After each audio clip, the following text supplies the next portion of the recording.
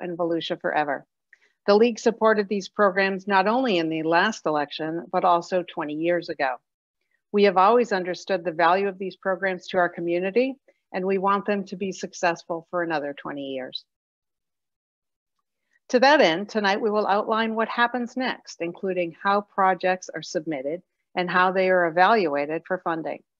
We want as many people as possible to understand the historic and factual background of ECHO and Volusia Forever in order to lay the groundwork for educated input into Volusia County's upcoming listening sessions. Those listening sessions will be your chance to ask about policies and implementation that will be used in these programs. All of our speakers tonight were active members in the ECHO Volusia Forever PAC and Alliance who worked many months to advocate for these initiatives and were instrumental in their passage. Our first speaker is Clay Henderson. Clay Henderson is a leading environmental lawyer, educator, and writer. He has long been engaged in environmental policy in Florida. Until his retirement in 2019, he served as executive director for the Institute for Water and Environmental Resilience at Stetson University, with a faculty appointment to the College of Law. Previously, he served as senior counsel at the national law firm of Holland and Knight, practicing public policy and environmental law. He also served as president of Florida Audubon Society, president of the Florida Trust for Historic Preservation, and was elected to 2 terms on the Volusia County Council. Mr. Henderson is most associated with wildlife and land conservation. He served on the 1998 Florida Constitution Revision Commission and sponsored most of the environmental provisions in Florida's Constitution, including the creation of Fish and Wildlife Conservation Commission. He co-authored the Florida Land and Water Legacy Initiative, the largest conservation funding program in our nation's history, ratified in 2014. He was also a leader in the development of Florida's signature land acquisition programs, including Preservation 2000, Florida Forever, and Florida Communities Trust, and negotiated the acquisition of over 300,000 acres of conservation lands, which are now part of national and state parks, forests, and wildlife refuges. Kelli McGee, who has joined us, hi Kelli, is executive director of the Riverside Conservancy, a nonprofit organization that promotes living shoreline restoration and other nature-based solutions to improve water quality and aquatic habitat. Ms. McGee has written and implemented federal and local laws, drafted congressional testimony, and testified in multiple judicial hearings as a natural resources expert. She previously served Volusia County as Director of Growth and Resource Management, Director of Planning and Development and Services, and Natural Resources Director. Nancy Maddox is Recreation and Economic Development Director for the City of Daytona Beach Shores and a lifetime resident of New Smyrna Beach. Mrs. Maddox has served on many boards, including the Florida Historical Commission, President of the Florida Trust for Historic Preservation, co-chair of the Volusia Flagler United Way Women's Initiative, and mentor for Take Stock in Children. Having worked in many capacities while she was with Parks, Recreation, and Culture Division of the County of Volusia, and then later the Leisure Services Director for the City of New Smyrna Beach, Nancy has a broad knowledge and experience in various diverse disciplines and holds a Master of Public Administration from the University of Central Florida. Her personal commitment as both an advocate and a connector has enhanced the lives of Volusia County residents in the realms of environmental, cultural, historic, and recreational facilities and programs. Longtime Volusia County resident Pat Northey has served for 20 years as a Volusia County Council member. During her tenure, she spent much of her time working to improve Volusia's quality of life.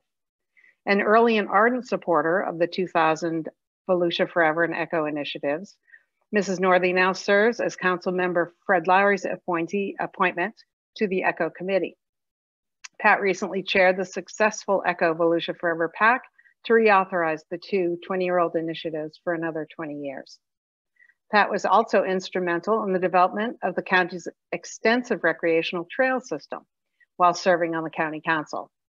She currently serves on the board of directors for the River to Sea Loop Alliance, where she advocates for the creation of a 260-mile loop trail through 5 counties, providing an off-road bicycling experience for all. Pat is currently vice chair of the Volusia ECHO Committee and looks forward to the next 20 years of ECHO efforts in improving the quality of life for all of Volusia. And without further ado, I will hand it over to Clay Henderson. Thank you. Thank you, Nancy. And first question is, can you hear me? Yes. All right, then now the next, let's try to get the PowerPoint up.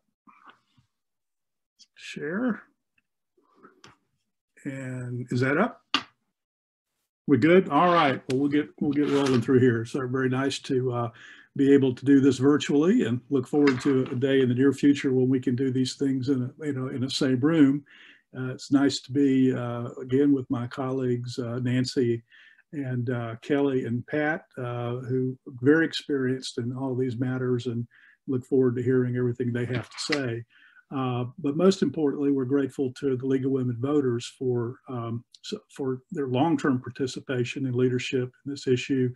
They were involved in each of the referenda that we've had on these subjects in '86 and 2000 and of late, and have truly been leaders and champions and quality of life issues in this county over their long history. We're here tonight, this first part, to talk about the Volusia Forever program, and then Pat and Nancy will follow with a discussion about Forever. First we'll have again some more thanks, and so I think I hear Kelly has joined. I don't see her, but I know she's on here. Kelly, this is your slide. I'm here. Yeah. So thank you, Clay, and thank you all for inviting me to participate. And of course, we want to thank the Volusia County voters. You know, we wouldn't be here talking about Volusia Forever and ECHO if the voters hadn't overwhelmingly supported these programs last November. And we were doing this session in the hopes that people will participate in the county's upcoming listening sessions. Each advisory board is going to have a series of listening sessions. And, you know, this started, the county council wanted Volusia Forever and ECHO to be a grassroots initiative. And that's exactly what the Alliance did, created a vast network, grassroots network. And now the county council wants to hear what the voters want to accomplish with these programs for the next 20 years. So we are going to go through these slides, and we have some recommendations that if you are watching this webinar, we ask that you please attend at least one of the listening sessions for Volusia Forever and ECHO.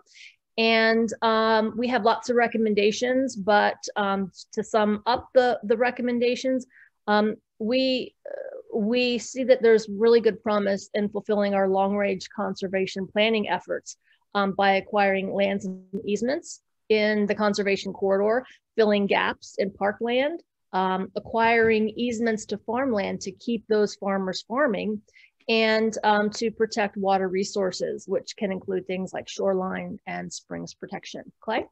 All right. So let's see. Let's just to bring you up to date on where we are and where the process is. As we know, the voters approved this in November. We asked the county council to make an early appointment of the advisory board and to set up listening sessions. They have done that. They have appointed an advisory board, and listening sessions have been scheduled for April and May. That board will recommend procedures to be adopted to the county council, and this will all take effect after that. Since this is in fact a continuation of the old tax levy, the monies are not actually available until next year. So they can get all this stuff prepared in anticipation of that. And well, that's a good part of what this process is educating people about the process so they can go forward. I've got a link here, which is where you'd find information on the upcoming hearings and on any additional information on Volusia Forever. This is a long link. If you just Google Volusia Forever, it will all come up and it will all be there. That's the easiest way to do it. That's how I do it. Here is the schedule. There's going to be one listening session in each of the 5 county council member districts, beginning in late April and continuing until mid-May. And we would ask you to put at least one of these on your calendar and attend and speak up for protecting the integrity of this program. Just a quick history of this. We can all pat ourselves on the back because we're part of a great history and tradition here. We were the first in the nation to approve an environmental endangered lands program in 1986. We didn't know we were the first in the nation. It just seemed like a very practical thing to do. We needed to get some money ahead of the bulldozer to buy up some incredibly beautiful lands in advance of the massive development that we were seeing. In 2000, we put together a more ambitious program that lasted for 20 years. And then again, we reauthorized this in November. So we're one of just a very few jurisdictions in the entire country that have done this 3 times. And then, 4 or 5 if you count ECHO, once or twice, because that's unusual as well. We kicked it off in '86. It's a look at the list of these parks. These were places that we were able to acquire under that program, places that I hope that you get to enjoy, and some of the additional state parks as well. It's a great legacy that we were able to do that. We came back again in 2000 and approved the original program. The 0.2 mils for 20 years, it raised about $68 million. So that's more than 3 times what we had for the original program. Did not acquire as much land as the first program, but that's because of the huge spike in property values during this period of time. And by this time, there were also more local governments out there doing the same thing, learning from what we did in Volusia County. But what they were able to do in that 20-year program was really get the Volusia Conservation Corridor going, to mostly get Spruce Creek Preserve acquired and pick up some other beautiful places like Thornby or Green Springs. And these are places that I know many of you enjoy. It's part of our overall quality of life. They did a good job of piecing that together. It has been an award-winning program. It's received both state and national attention and recognition. And again, that, as Kelly says, this goes right back to the voters. The voters made this possible, and we should continue this legacy. We've given some thought to this, and I could speak for the whole hour on it, but I'm obviously not going to. But just to highlight the keys to success. I mean, we started it, we built upon the success, and going forward, these are going to be the touchstones for whether it will be a success. First of all, procedures. I mean, I know there's nothing more boring than procedures, but procedures make sure that you're buying the best of the best, that you're not paying too much for the property, that it's free from political influence, and that it's part of an overall plan, and you're not just reacting to the next little thing that comes along. Process protects the integrity of the program. The second is just as key, and that's keeping it free from political influences. There have been, county commissions in other parts of the state where people have been indicted for their involvement in land deals. You don't ever want to see that happen. You want to see the process work through in a professional and independent way. You don't want to have county council members out negotiating deals. That's not a recipe for success.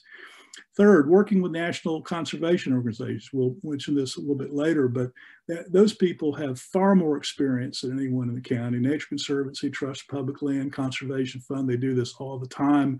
They know how to facilitate partnerships. They know how to work with landowners. They know how to do tax deals. Partnering is so important to have more bang for the buck, working with Florida Forever program, water management districts, and also our individual cities. Creative financing is something that can be done not just through bonding, but through tax incentives and other things working with landowners. Conservation easements, you don't have to buy the entire property. You just may, in many cases, particularly with agricultural lands, forestry lands, just simply buy the development rights. And bonding, we think it's important now with interest rates low to be able to borrow this money in advance. The acquisition process, the property is nominated, county staff reviews, it goes to the advisory committee, which looks at the criteria that Kelly's going to explain, and then the county council makes its decisions on going forward. And it has to be done with appraisals that are independent, and usually they're off of the state acquisition list of certified appraisers. Kelly, take it up from here. All right, thank you, Clay. So, you know, these programs didn't operate in a vacuum, and they didn't operate on a sort of ad hoc piecemeal basis. The folks who put these programs together really knew how to work with the state and other entities to leverage funding. And that's one thing that we're really encouraging the county to continue to do, is to really get the most bang for your buck. So if you can, if the county can use Volusia Forever funding and use it to match Florida Forever funding, right there, you've doubled your money, and we've brought those resources into Volusia County from Tallahassee. And so there's some criteria that are, you know, I think pretty scientifically well-based and make a lot of sense logically. Proximity and connectivity. You can see this map. The conservation corridor runs down the middle of the county. And in this map, you're just seeing the properties that have actually been acquired. We have several wildlife corridors throughout the county. For example, the black bears tend to follow the river on the western and southwestern portions of the county. We've got the conservation corridor, which is a relatively high altitude, relatively flat and wet. So there's a lot of sheet flow, right? And so those are ecologically connected lands. And there's a lot of agricultural lands there. And of course, our coastal areas are wildlife corridors as well. So we have corridors that are connected by land. You can physically walk from one property to the next without it being interrupted. Land, sea, and air. We actually have habitats that are connected by birds that literally hop over parts of land to find habitat. So the criteria, you know, is it connected some way, land, sea, or air? Will it maintain that ecological link? Will it further the prior acquisition efforts? There's a lot of programs that have identified lands that are high priority under threat from development or other impacts. And so there is a reasonable expectation of matching funds with these properties, again, to leverage it. Next slide, please. And here's an example. The Florida scrub jay is endemic to Florida, meaning that he is found nowhere else, only in Florida. And this is one of those critters that needs ecological connectivity by air. They need patches of dry, well-drained, sandy soils, scrub habitat, and those are prime for development. And so that could be, that could elevate a property in terms of priority and the selection criteria.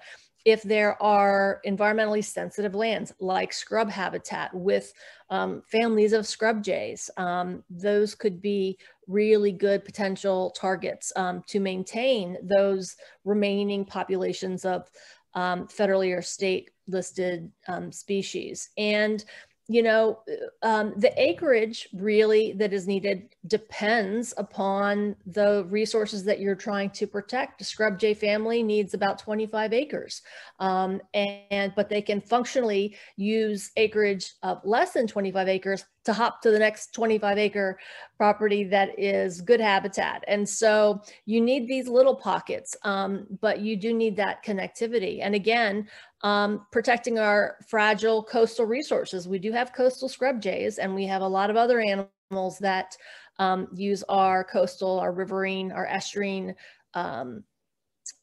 areas for habitat, and as part of their, you know, their annual migrations. Next slide, please.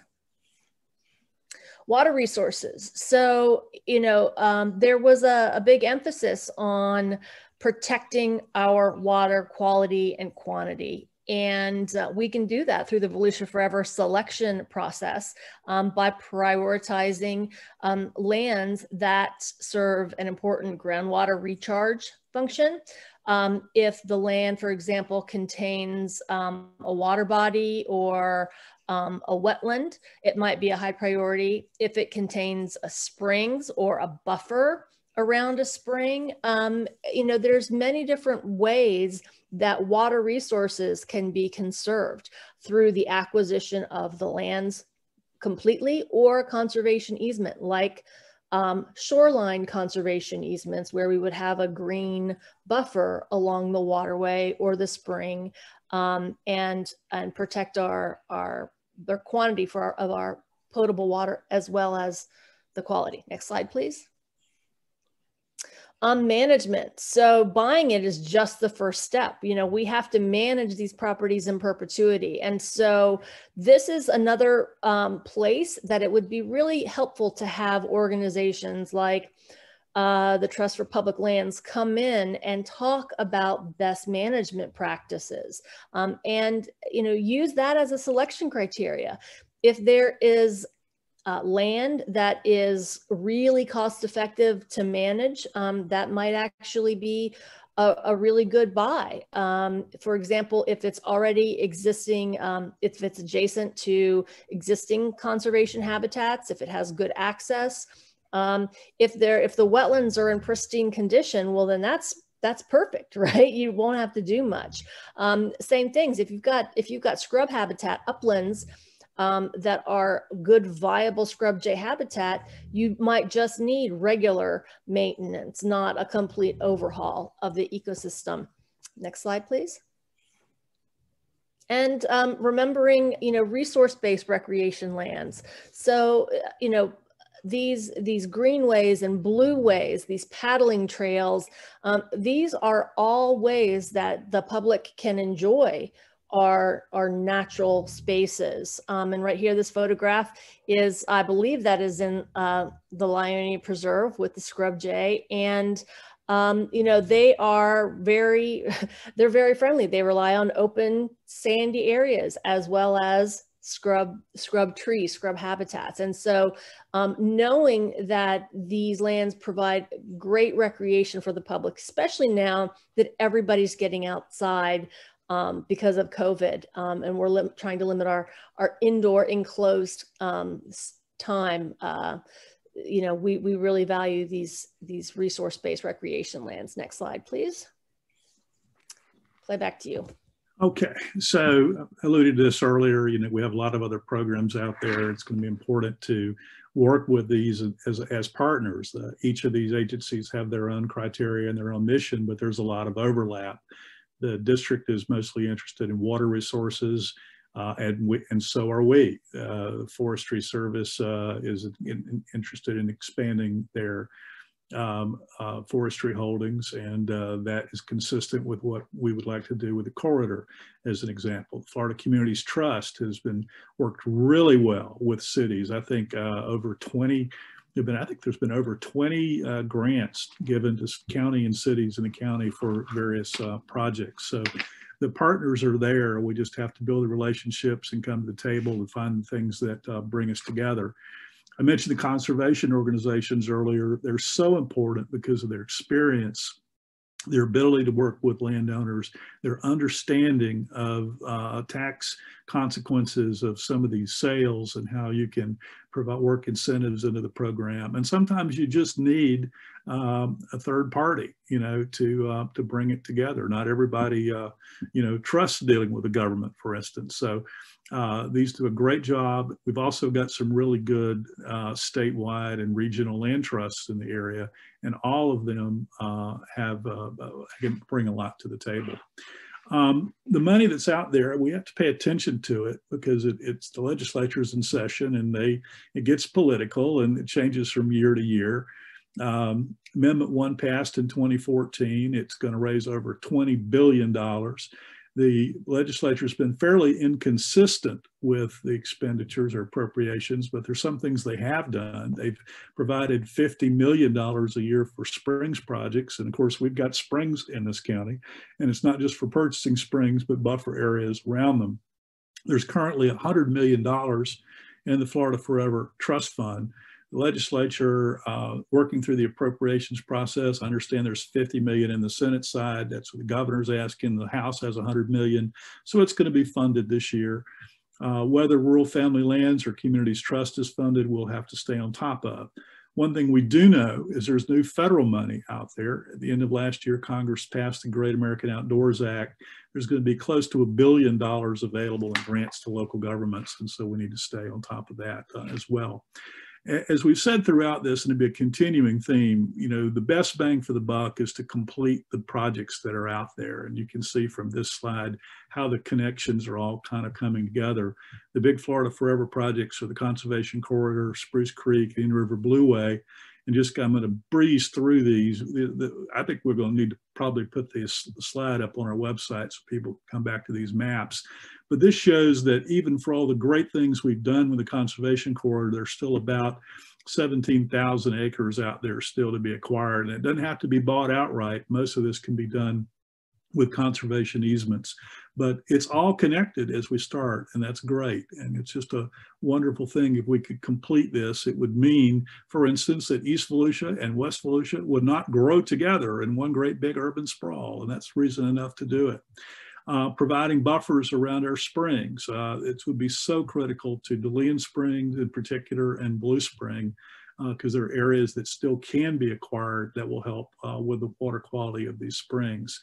One of the big successes of the two programs was the creation and expansion of these 3 state parks, but they're up in the Tomoka Basin area. But as you can see, there's still some inholdings there, and it'd be great to be able to work with the state to be able to optimize the boundaries of these state parks and make this a true you know, a crowning achievement for this part of the county and really for the state. There's still a few opportunities in Spruce Creek. I consider it essentially complete. It is, but there are a few parcels that are left to be done, and you know, we can and should complete it. In the Indian River Lagoon, I mean, most of the big parcels have been acquired, but there's going to be a need to do some shoreline buffers. And Kelly, I'll let you pick up on this, and then the conservation easement slide follows this. Sure. So, yeah, as Clay mentioned, you know, there's one approach is to buy as much acreage as possible. Really difficult to do in coastal areas. And so something that we've been looking at is creating conservation easements on shoreline. So you might have property owners who have a building or a house on waterfront property. There is every reason, multiple reasons why these shorelines could have a conservation easement and be planted, maintained in living shoreline, which improves water quality, prevents pollution from running off into the water, provides habitat for our commercial and recreational fish species, and it also provides habitat for about 14 endangered species in the Indian River Lagoon. So buffers for shorelines could be a fairly easy win. Next slide. And this is yours. Yep. So the environmental core overlay, just wanted to talk about connectivity here. The Smart Growth Committee back in 2004, 2005 created a basically a manual on how do we get to smart growth, and protecting the environmental core was the #1 keystone priority. And so the county and the cities came together through the Volusia Council of Governments and negotiated. It took over a year to negotiate this map that was designed using existing already purchased public lands and then mapping the most critical wildlife habitat corridors together so that you can get the east connected with the middle connected with the west side of the county. And so this map is really the bare minimum that we need to maintain ecological integrity of Volusia County. So we would ask the listening, the advisory boards during their listening sessions to look at all of these maps that have been done so that these acquisitions can be done in a really targeted and thoughtful way. Next slide. And we may have covered all this, but the easement is the way to protect a piece of property in perpetuity by acquisition of its development rights. The owner remains in possession to manage and use good stewardship. And that's a great thing for both ag and forestry because you don't want the county's not going to be in the farming business. But this keeps the landowner in possession and yet protects the property from being developed. We'll wrap up here that financing, as we mentioned earlier, it's going to, the ad valorem tax will continue. We think that this is an apt time to go forward with bond issue for a good bit of it. We're growing back at a fast rate. State is going at 1,000 people a day. Bond rates or interest rates are the lowest they've been for years. So this would be a good way to get more bang for the buck. The next steps in this, as we've said all along, we've got the whole advisory sessions. We urge everybody to go.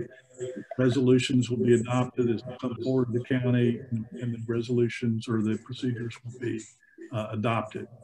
And then lastly, this is our alliance, our coalition has kept our website up. We're going to be adding this presentation, our white paper, other things as we go, so you can come back to this as a handy reference. So with that, and I think we've done a little better on time this time than last time, I'm going to stop the share and we'll move on to thank Kelly, and we'll move on to ECHO. Okay.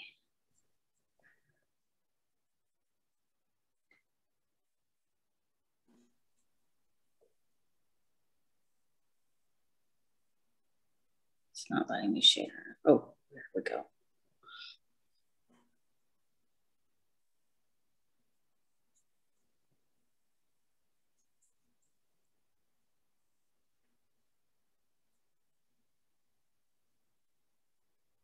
Did it work? Yay, it worked. Good evening, everyone.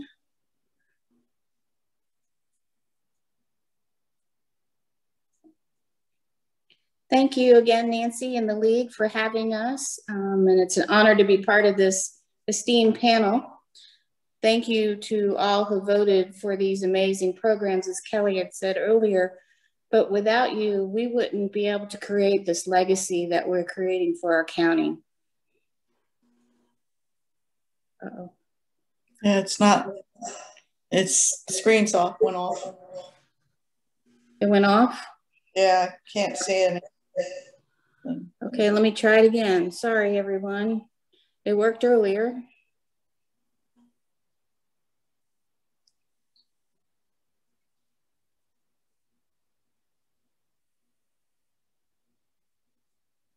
There we go. Okay. Let's start it from the beginning. Is it there? No? No.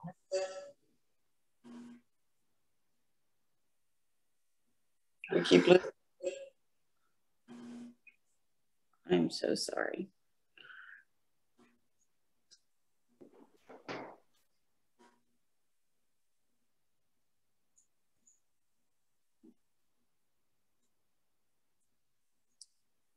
All right. Nancy, can you just share it that way instead of clicking slideshow, because it's up? Think you so. might just be able to go this way Yeah. As opposed to doing slideshow, that seems to be where it wants to disappear. Okay, we'll do it this way. All right. All right, so Volusia ECHO. The grant is to provide funds to finance, acquisition, restoration, construction, or improvement of facilities to be used for environmental, cultural, historical, or outdoor recreation purposes that must be open for the public. Currently, there are 241 projects throughout the county. If you Google Volusia ECHO, they have a great website. You can go on this map and check out all the different projects that have been funded so far.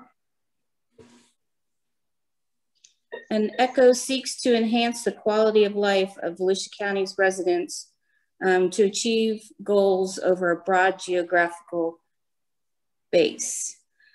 Some of the examples of environmental cultural centers are the Marine Science Center in Ponce Inlet and the Marine Discovery Center in New Smyrna Beach. And you saw pictures of the Lyonia Preserve. Well, attached to that is the Lyonia Environmental Learning Center in Deltona. It's also to improve the quality of life for Volusia citizens by providing access to the cultural arts.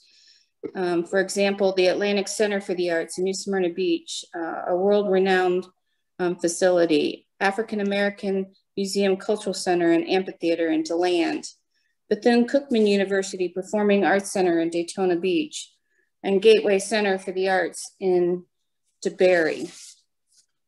ECHO preserves significant archaeological and historic resources throughout the county, like the Athens Theater in DeLand, DeBary Hall Historic Site in DeBary, Dunlot and Sugar Mill Historic Site in Port Orange, and the Village Improvement Center Association Building in Oak Hill. It provides high quality, user-oriented outdoor recreational opportunities, including Andy Romano Beachfront Park in Ormond, Green Springs Park in Enterprise, our original county seat, Beck Ranch in Osteen, and Seville Soccer Field and Neighborhood Park. There are 3 steps in the ECHO process. First, the organization and application must demonstrate eligibility before it is submitted to the ECHO Advisory Committee. And once the advisory committee reviews and scores the grant, the application must receive a minimum of score of 80. And then as they're the review panel in order to be recommended for funding to the county council.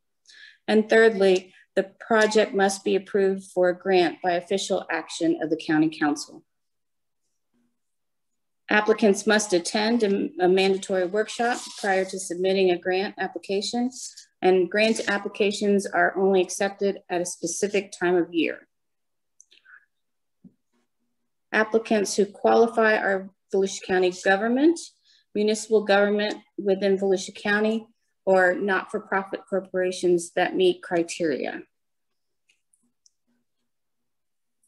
Exceptional grants projects means a project of paramount and crucial countywide importance which provides services to large numbers of people in all areas of the county, as demonstrated and determined by a 3/4 majority of the ECHO committee and a majority of the county council. The exceptional grant applicant may request up to $600,000 annually for up to 3 consecutive years, and the applicant must provide a 4-to-1 match.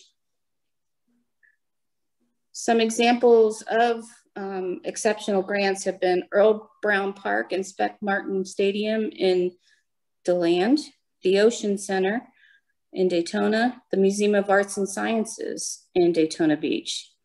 And no project or facility complex may receive more than 1 exceptional grant award through the life of the ECHO program. Another type of grant that ECHO provides is a critical historic acquisition and or stabilization application. And it's used solely to finance the acquisition and or stabilization of historically designated sites determined to be endangered by immediate development, elimination of process access, and/or structural conditions that are recently and unexpectedly revealed, including projects being neglected in order to access demolition permits. And unlike the other grant process, applications for this grant are accepted all year round. Some examples are Lillian Place, the acquisition of it, Underhill House, Pioneer Arts Settlement, a stabilization grant, and the AME Church in DeLand was another stabilization grant. There are 3 steps in this process. The applicant organization must be eligible, and the ECHO Advisory Committee will then review the application and make a recommendation to the County Council. And finally, the project must be approved by an official action of the County Council. Next, we're going to talk about trails. I'm not going to talk about trails because the Queen of Trails is with us this evening. So Ms. Northey, you're up. Thank you, Nancy, and I'll ask you to advance the slides as needed. Good evening, everybody. So I hope that most of you have had the opportunity to go out onto the county's Showcase multi-trail system. It's pretty significant and far-reaching from, gosh, DeLeon Springs all the way over to Edgewater, New Smyrna Beach. $1 million a year was set aside early on in the program for $20 million amount of dollars that were then bonded so that they could build the trails and get them on the ground faster. We have about 70 miles on the ground now, and that trail, as I said earlier, connects from DeLeon Springs to Edgewater. There is a piece that goes down into Titusville. So we actually meet Brevard County. They have part of that trail as well. Most of it is on the East Coast Regional Rail Trail, an abandoned rail line. And of course, there's a few places that are still not completed, but we're working on it. Next slide. So I serve on the ECHO board, and last year we made some recommendations to the ECHO guidebook that will be before the council. I believe after the listening sessions are completed, then it'll go to council for their consideration. And we think they're pretty significant, so I'm going to go over them with you. We believe that after 20 years, it's appropriate to increase the standard grant award from $400K to $600K. Cost of everything has gone up, and so we think that that's appropriate for the next iteration. We want to increase the exceptional grant award from $1.8 million to $2 million over a 3-year period. And that again is an increase for the next recommended increase for the next 20 years. There was lots of discussion about match requirement on the exceptional grant awards, and it used to be a 4-to-1 match for every dollar ECHO put in. There was 4 of the private or public, whichever was doing it. But now we want to go to a 1-to-1 match that matches pretty much what ECHO is now. And reduce, this is a big one. This is one that we have had a lot of questions about and a lot of concerns over the course of the last 20 years for the program, where there was some complaints, some concerns that government, be it Volusia County or the cities, were taking the majority of the money to use for recreation, outdoor activities, for their own historic preservation. And that's true. And I want to say there that those are always open. Part of the program in ECHO is that they have to be open to the public. So those programs, those projects that Volusia County did and the cities did were all good projects that made it through the process. They were legitimate, but there was some concern by the different not-for-profit organizations that they had difficulty raising their cash match. And so we're looking to reduce the percentage of the cash match required for not-for-profit organizations. And it's kind of a sliding scale that if the council adopts it, it depends on the revenue for the particular not-for-profit, how much their will be required, and we're hoping that the council will adopt that one. That's an important one. And then finally, we have a number of applicants, particularly with some of the cities that have more than 3 open projects at one time. And that's a lot to manage for a city to manage, or for the county to manage. And so we're going to recommend, we did recommend that an applicant may only have 3 open projects at one time. Those are all proposed changes to the ECHO guidebook that will come to the council after this, after the listening sessions and when they redo implementation language. Next slide. Next slide. Okay. These are your Volusia County ECHO committee members. Gerard Pendergast is from District 3. He's the chair. I serve as vice chair from District 5. Reggie Santilli is in DeLand. Sarah Lee Morrissey, I believe, is Port Orange or Daytona. Pat Patterson, a former council member, Pat Patterson was appointed. He represents the at-large. He represents Ben Johnson's at-large area. Jeffrey is a returning member, not from this last group, but Jeffrey was on ECHO some years ago, so he's excited to get back on. Jack Surratt is a returning member from the Ormond area. Stacy Simmons, and then David Romeo. I think they're all from the northeast section of the county. And we're looking forward. We have our meeting, our first meeting of this new group will be April 1. And we'll be doing a lot on sunshine and public records and talking about the Loop project up in Northeast Volusia. Just to point out, we have looked at, when you look at the previous breakdown of ECHO projects, they've been pretty much throughout the county equally based. As far as the elements of ECHO, historic preservation has probably been the one that at least the money has been spent on. So we're going to try to fix some of that in the next 20 years. So I think that's it for my slides, Nancy. Oh, listening sessions. I'm sorry. Yes, just like Volusia Forever, there will be 5 listening sessions. They will be separate from Volusia Forever. So if you're interested, the list is here. You can find it on the web. There will be a session for each district, and I would tell you, please attend if you can. It's my understanding they're also going to be available by either Zoom or Facebook Live. I'm not sure which one, but you can view it over the internet. But it's really important that if you have some thoughts about Volusia Forever or Volusia ECHO, and how you would like to see them operate in the next 20 years, this is your chance to speak up. We look forward to participating in that as the Alliance, as the ECHO Volusia Forever Alliance.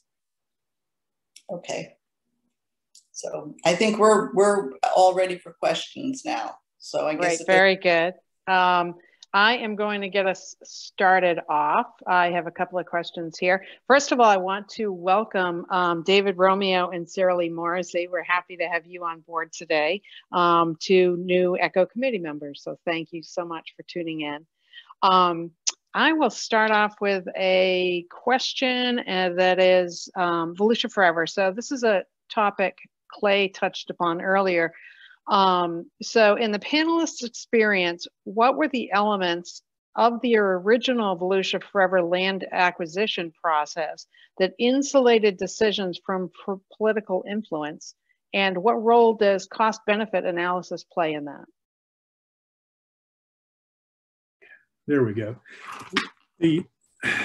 The first was just simply process, that before it goes forward, there's a full staff review, usually from different departments and the staff review tracks the objective criteria that's set forth in the resolution. So those things that Kelly mentioned, the environmental aspects, water resources, resource management, can it be managed, all those factors.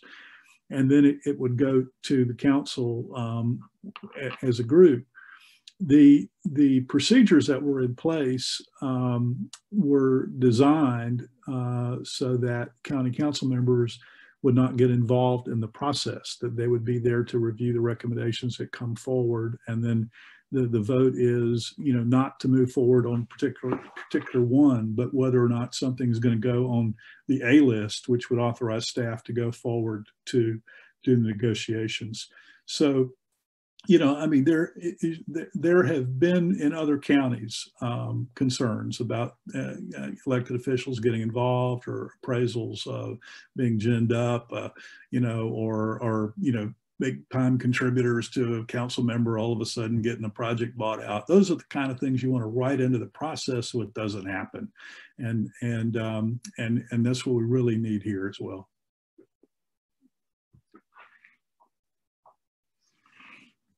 Nancy, can I just add something as a former council member who served during this project?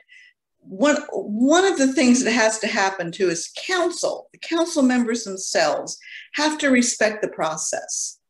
They've got to understand that they're the last people that need to be involved in this in the process of checking it out, making sure that it matches all the elements that Volusia County requires, and that they should keep a distance from bringing projects forward, speaking in support. That their role is to let the process work and then make a decision. And every council that I served on, I think, was respectful of that. And I think it needs to, for the next 20 years, council members really need to think long and hard about whether they want to get involved, how involved they want to get, what their role is, because it's always been that council has respected that role. And let me add one. You can hear me, right? I can't say whether I'm muted or not. There is one role that council can be very effective at, and Pat, it was really good at this, and that's really being a champion for the process and being a cheerleader, because sometimes many of these have to be partnerships with other units of government, and it's important to have an elected official standing before the governing board in Palatka, or standing before the cabinet in Tallahassee to say we're behind the project. So there is a role, but it's that role, and it's not getting involved in negotiations. It's the policy setting role, right? Saying that, putting in the implementing resolutions that actually activate these programs, habitat connectivity is important, setting those kinds of policies, and then letting the environmental scientists from, the county, the state, the region, federal folks, private experts all weigh in to contribute to make sure that these are scientifically justifiable projects or acquisitions in the case of Volusia Forever. Great, thank you. We have a question. Volusia Forever has a clear project by project cost reporting system, but ECHO does not. Will the new ECHO have a similar reporting system?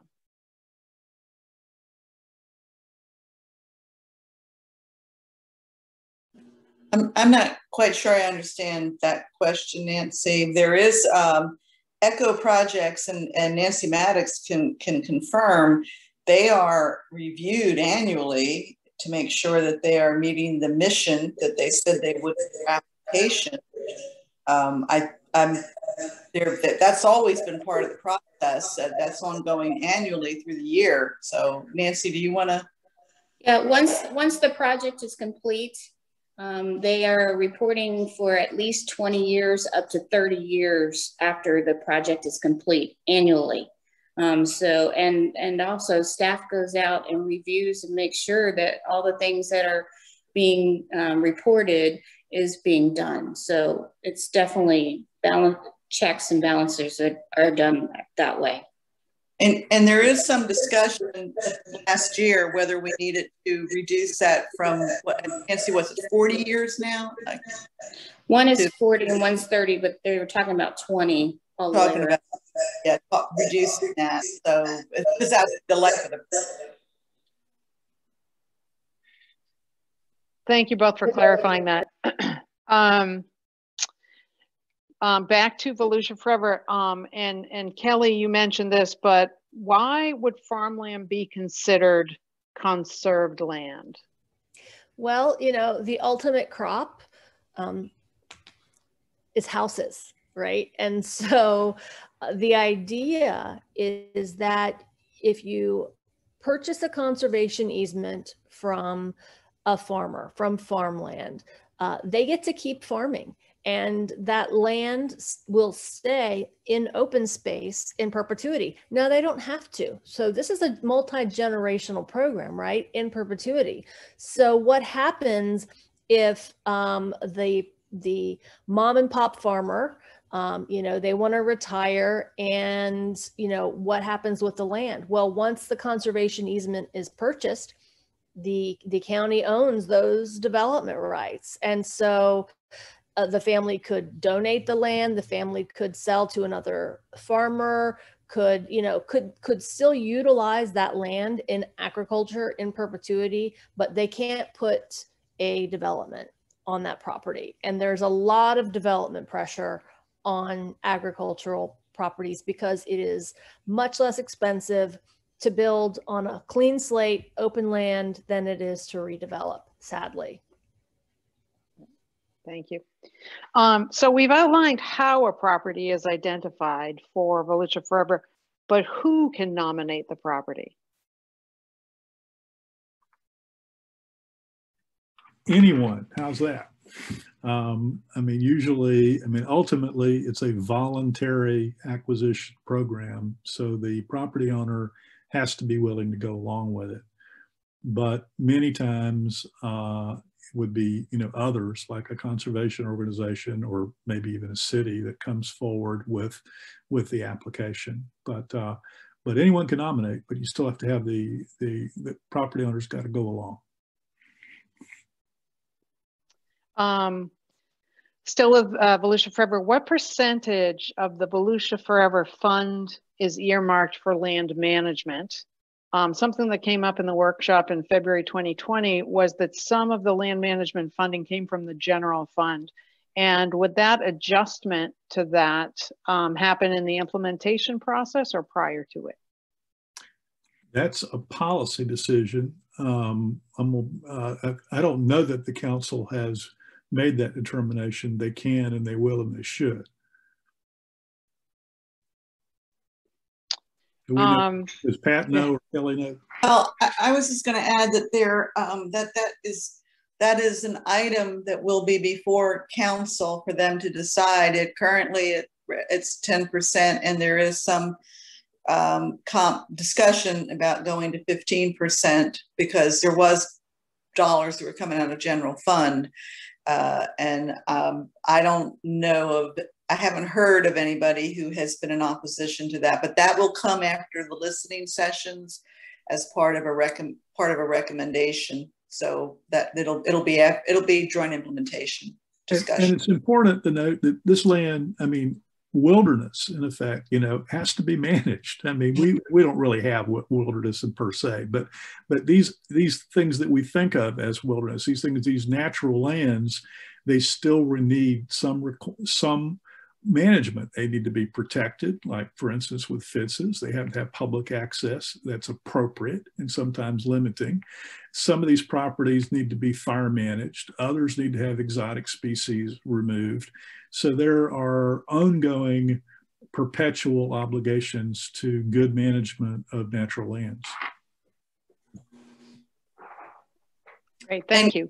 And can I just something from the ECHO side? That's one of the discussions that I think the council is going to have about the trails. The trails set aside right now is $1 million. I believe they're going to internally recommend to the council that to continue that $1 million, but I think there is some interest in carving out some of those dollars for maintenance of a showcase system. And I'm not talking about the everyday maintenance. I'm talking about, you know, potholes, because you get potholes on trails and that kind of stuff, and making sure that the showcase trails, in fact, a showcase trail with appropriate restrooms and picnic areas and that kind of stuff. So I think you'll also hear some of that when it comes to ECHO and the Master Trails, Showcase Master Trails program. Great, thank you. And this is something that Clay mentioned earlier about the Florida Forever money. With the lion's share of Florida Forever money going to South Florida with their algal blooms and the fish kills there, how do we make sure that Volusia gets their fair share? Well, you know, these are political decisions. The legislature makes these decisions. We need to continually stay on top of them to understand that, you know, we're going to be short, our taxpayers are going to be shortchanged if some of that money isn't coming, our fair share isn't coming back here. And yes, you're right. I mean, even in the budgets working their way through the system now, there's about, at the best, about 4 times more money appropriated for South Florida than for the rest of Florida in the Florida Forever program. Amendment 1 is going to generate $1 billion this year. You know, even though we've had a recession, it's not been a real estate recession. So the dollars are there. And what we must continue to show our outrage about is use of these dollars for the unintended purposes. This was about land acquisition, adding to Florida Forever, protecting our springs, and yes, the Everglades, no question about that. But you know, we just need to continually stay on our legislators to make that happen. And in terms of form and function, matching our process to the state processes. You know, if you have deadlines for applications for these land acquisition programs, I think it would be wise to sync those up to ensure that you can actually match those dollars. And so having folks that work with the county who also are working with the state lands folks and know the different cycles, funding cycles, you know, that can, I think really, if we do that strategically, that could help us maximize the return back to Volusia County. Great, thank you. An ECHO question. As an individual citizen, can I reach out to my city to see what projects they're considering and have a discussion about that? Sure, I would absolutely encourage that. There's also very extensive information on the county website of projects that have already been approved or in process. And as soon as the actual dates were set back because of the election cycle and these 2 programs, we will be entertaining after the listening sessions. There will be a call for projects. And so I would encourage anybody at this point who has an idea about a project that they want to see, go to their city elected officials, you know, go in public participation. The more people you get excited about something, the better. And ask them if, you know, would they consider this or would they consider that, whatever the project is. But yeah, it's a very citizen-based process, and that would be an appropriate thing for somebody to do, is to go to the city and encourage them if they see a need. And I'll just put a word in on one idea that I've already heard, cross country and track, you know, cross country and track field events. And we don't really have a location in Volusia County, and perhaps we should take a look at doing something like that. So that will be, those kinds of things will bubble up. But I would also tell you at the listening sessions from 20 years ago, we actually listed projects. We actually wrote on paper, here's what we wanted to see happen. And you could go back. You could go back and pull those lists, and we did it. I mean, that's what was so wonderful about ECHO, is that the people spoke. They said, here's what we think we'd like to see happen. And man, I think we tackled just about all of them and had a pretty good track record. So yes, it's really the people's program. They need to be engaged in it at the listening sessions first, and then city commission meetings and county council. Right. That's great. If any of you have anything else you want to chime in on, but I think that's a great spot to finish with. We're a little bit over time. And I want to again thank our panelists for your expertise, and I thank all of our attendees tonight. And a great informative meeting. And I want to let you know that we will be putting this up on the League of Women Voters website, which is lwvvc.org. And just give us a couple of days to kind of get that done. And I wanted to let you know there are a couple of other events coming up for the League. On April 6th, we have a hot topic open to the general public, again, virtual, from 5:30 to 6:30. And this will be Mental Health Jail Diversion Program, which is fascinating. And it's getting individuals with serious mental illness out of the criminal justice system and into treatment and support services. So it's a very worthwhile event. And then on April 24th, it's our general meeting. That'll happen from 10:30. It's a Saturday from 10:30 to 12. And the critical role of our courts today, and our speaker will be the Honorable Peggy Quince. She is a former Florida Supreme Court Justice. So I hope you all can join us for those. And again, thank you so much, everyone, for your time, and especially our knowledgeable panelists. We really appreciate your time too. And good night, everyone.